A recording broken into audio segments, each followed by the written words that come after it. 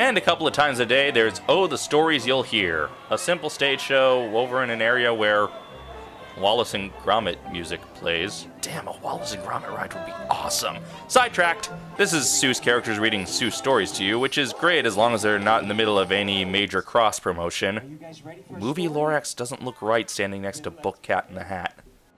Way back in the days when the grass was still green, and the pond was still wet, and the clouds were still clean.